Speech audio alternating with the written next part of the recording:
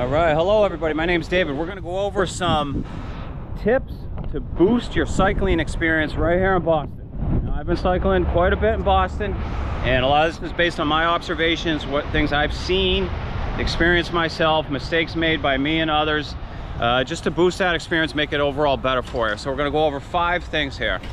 First thing is the helmet. All right, you may not want to wear one, whatever, style, all that. This is going to boost your experience. What I see is about, honestly, I'd say 60% of the riders, including scooters and everything, do have a helmet, leaving about 40% without. That's just kind of like my quick math. So helmet, number 1, you'll feel safe, you'll have a better ride. Number 2, tires. Regardless of whatever kind of bike you have, you will encounter a lot of divots out here riding. You will. It's going to happen. There's no doubt about it. So the type of tire you have, make sure you're confident in that. I like these. They're thicker. They can handle those divots, and then make sure it's properly maintained, pumped up, and all of that. That will ruin a ride if you get out there and your tires are giving you a problem. So we've got helmet, we've got tires, and next is safe zone. So right here, you're inside safe zone 2. Boston Bike has designated some safe zones. There's going to be at least 5 larger ones, bigger ones, where you can roam around, have some fun. You can tell in here, you could be in here with kids and kind of bike around, and there's more to the safe zone as well.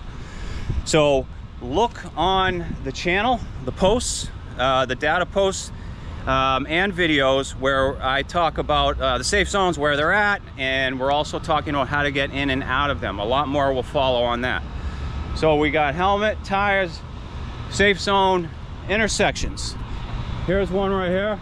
This is may not seem like that big of a deal, but I see a lot of close calls here. And then there's a lot more severe ones with a variety of different traffic signals.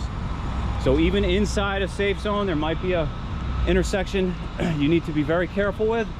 And all throughout the city, there's a lot of intersections with different traffic signals, different maintenance conditions.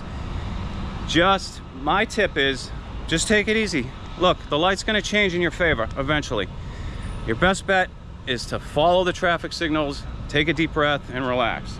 All right, so helmet, tires, safe zone, intersections, and then routes.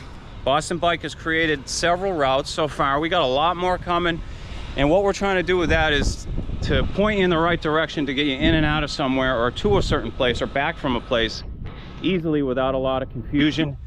So again, look for those on the channel for actual routes. We'll say in the title or in the description that it's an actual route, meaning done it multiple times and tested it out to see if it's an efficient way to kind of get around. So hopefully that helps you.